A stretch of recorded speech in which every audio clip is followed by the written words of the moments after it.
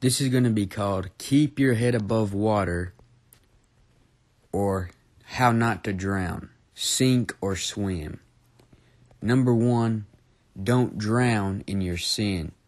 1 Timothy 6:9 says, But they that will be rich fall into temptation and a snare, and into many foolish and hurtful lusts, which drown men in destruction and perdition.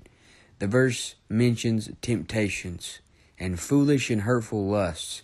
These things will lead you to the snare of the devil, which can put you in a position to drown.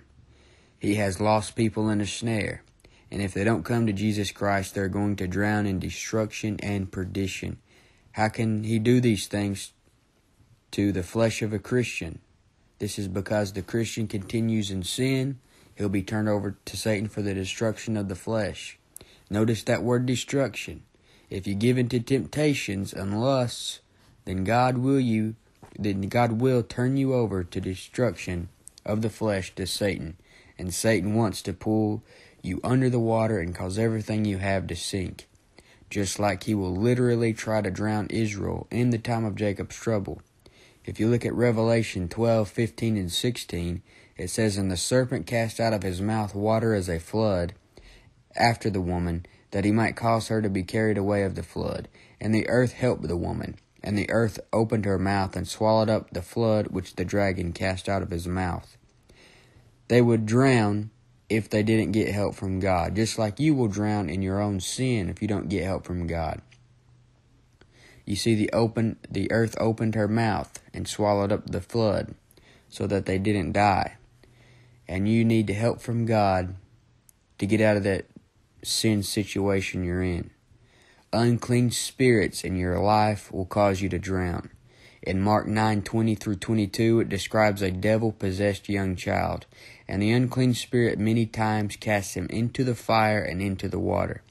The forces of darkness will drown you in darkness, and many people are up to their neck in pornography or alcohol or drugs. They are struggling to keep their head above the water. The best thing you can do if you're about to drown in sin is to call upon God. Psalm 69:1 through 5 says, Save me, O God, for the waters are come in into my soul. I sink in deep mire, where there is no standing. I am come into deep waters, where the floods overflow me. I am weary of my crying. My throat is dried. Mine eyes fail while I wait for my God. They that hate me without a cause are more than the hairs of mine head. They that would destroy me, being mine enemies wrongfully, are mighty. Then I restored that which I took not away. O God, thou knowest my foolishness, and my sins are not hid from thee. Your sins aren't hidden from God, and they will drown you if you stay in them. Don't talk to anyone else about your sin. Talk to God and get it fixed. The same way God saved you when you were born again is the same way you can also come to Him and He can save you from your sin. If He can save your soul, then He can get you victory over those pet sins in your life.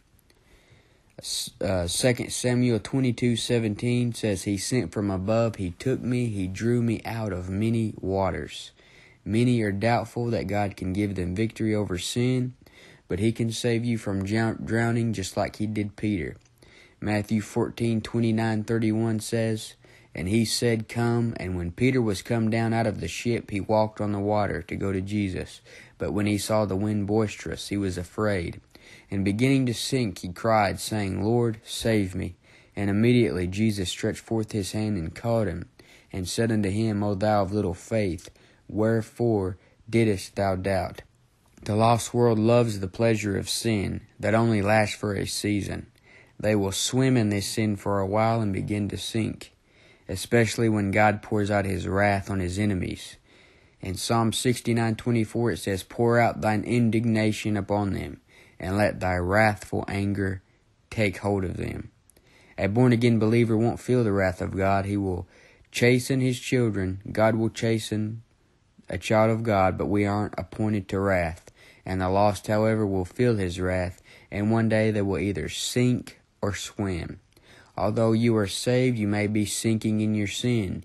You need to swim, in the sense that you need to feel sorrow over your sin and cry unto God. Look at Psalm 6 and verse 6. It says, I am weary with my groaning. All the night make I my bed to swim.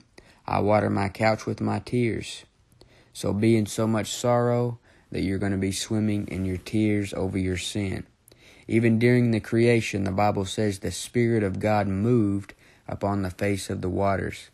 When you call God on your knees, you read the Bible, call on God about your sin, the Holy Spirit of God can fill you up and give you victory over sin.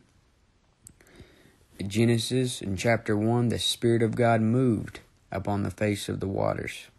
God warned you about sin in the Bible, and He warned you about the consequences of sin. God warned Noah about the coming flood of water. He let him know what would be the consequences of not escaping the water. And the Bible says Noah was saved by water, meaning the waters never touched him. Noah built an ark to escape. Just like we need to heed to what God says about sin and flee temptation, because God has also given us a way to escape. A lost person who drowns in their sin, never coming to Jesus Christ for salvation, will die in their sins. They will feel the wrath of God in their never-dying soul, and men alive at the second advent will see Jesus Christ as He comes back in anger. And the Bible describes His breath as an overflowing stream. Isaiah 30:27 and 28 says, Behold, the name of the Lord cometh from far, burning with His anger, and the burden thereof is heavy. His lips are full of indignation, and His tongue as a devouring fire, and His breath as an overflowing stream shall reach to the midst of the neck, to sift the nations with the sieve of vanity, and there shall be a bridle in the jaws of the people, causing them to err.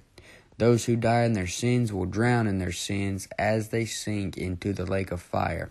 Revelation 20 and verse 15 says, And whosoever was not found written in the book of life was cast into the lake of fire. In the lake of fire, it is literal fire. This is where you get the saying, you're in hot water. The pain will be unbearable. The smoke of your torment will ascend up forever and ever. It is everlasting fire. Imagine calling for help underwater. You can't hardly talk underwater. Imagine calling for help in a lake of fire. You can, but no one will hear you, and no one can help you. The only ones who will hear you are the only ones who are crying out to God themselves. You drown in your sin. You drown in your separation. Hell is the place where God's anger is kindled, but it is separation from His love, His mercy, and the Holy Spirit no longer draws you in hell. Remember, there are only two options. You can sink or you can swim. If you're lost, you have to choose between rejecting Jesus Christ and believing on Jesus Christ. The Christian has to choose between living for Jesus Christ or living for the flesh.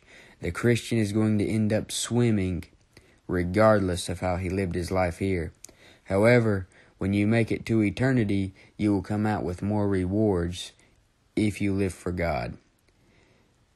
Jesus Christ paid for our sins once and for all. If you believed on that, then you're not going to sink when it comes right down to it. You're going to heaven and you've escaped hell. But you can sink while you're here in the flesh. You can ruin your testimony. You can ruin your life. You can lose everything you have. And when I say every Christian is going to end up swimming, I mean that literally. There is going to be a rapture which takes place, and all born-again Christians are going to be changed in a moment, in the twinkling of an eye. We're going to meet the Lord in the air and go through the second heaven faster than the speed of light, and then straight through a body of water above the solar system. This is the deeps. There is water up there above the second heaven. Psalms 148 and verse 4 says, Praise Him, ye heavens of heavens, and ye waters that be above the heavens. And this is the sea of glass referred to in Revelation 4 and 15. The Christian is going to make it out okay when he comes to his eternal destination, but he can get himself in a mess in the flesh while he is still here. The lost person can get himself in a mess here because the way of the transgressor is hard. And if he rejects Jesus Christ and dies in his sin, then he is in a mess for eternity.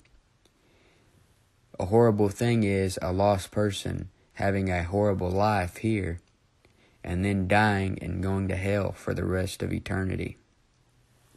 If you're lost, if you're not saved, then you need to come to the Lord Jesus Christ today. 1 Corinthians 15:3-4 says, For I delivered unto you first of all that which I also received, how that Christ died for our sins according to the Scriptures, and that he was buried, and that he rose again the third day according to the Scriptures. And this is the gospel which saves. Paul says you have to receive it, and Paul says this is what saves a person. And the gospel is that Jesus Christ died. He died for you. He was buried, and he rose again the third day according to the Scriptures. You can believe it's true because the Scriptures say it. The Scriptures are perfect. God preserved his word. It's 100% true that Jesus Christ died. He died for your sins, and that he was buried and rose again the third day. If Jesus Christ died, then how did he die? He died by shedding his blood. Colossians 1:14 says, In whom we have redemption through his blood, even the forgiveness of sins. He was buried and he rose again the third day. The resurrection proved he was God. That's why he's a perfect sacrifice. He was sinless. He was the virgin-born, sinless Son of God, and he died on the cross for your sins. Not just everybody else's, but for each individual sin that you committed.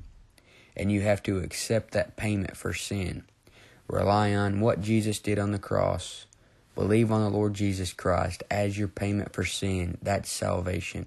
Not just believing with your head that it happened and that he existed, but actually putting your trust and your faith on what he did to save you and get you to heaven. Acts 16:31, Believe on the Lord Jesus Christ, and thou shalt be saved. Romans 10:13, For whosoever shall call on the name of the Lord shall be saved. God will save anyone who comes to him wanting to be saved. It doesn't matter what you've done. It doesn't matter how many times you've rejected him in the past. It don't matter what vile, abominable sin you've committed. God will save you if you realize you're a sinner. If you realize you're on your way to hell, which you are if you're not saved, because Romans 3:23 says, For all have sinned and come short of the glory of God. Romans 6:23 says, For the wages of sin is death.